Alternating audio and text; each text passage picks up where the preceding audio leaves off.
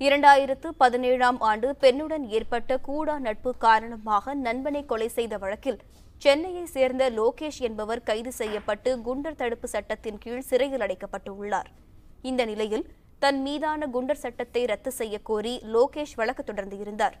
இதனை விசாரித்த சென்னை உயர்நீதிமன்ற நீதிபதிகள் கிருபாகரன், அப்துல் குதூஸ் அமர்வு கூடா நட்பால் நடக்கும் கொலைகளின் எண்ணிக்கை ஆண்டுதோறும் அதிகரித்து வருவது அதிர்ச்சி அளிப்பதாக வேதனை தெரிவித்தனர். இதுபோன்ற குற்றங்கள் பெருகுவதற்கு டிவி தொடர்களும் சமூக வலைதளங்களும் காரணமா என்றும் கேள்வி எழுப்பினர். மேலும் தவறான பழக்க வழக்கங்களை தடுக்க மாவட்டந்தோறும் ஏன் ஆலோசனை மையங்களை அமைக்கக்கூடாது என்பது குறித்து மத்திய மாநில அரசுகள் பதிலளிக்கவும் உத்தரவிட்டனர். உண்மை செய்திகளை உங்கள் கண்முன் கொண்டு வரும் காவிரி நியூஸின் யூடியூப் சேனலை சப்ஸ்கிரைப் செய்யுங்கள்.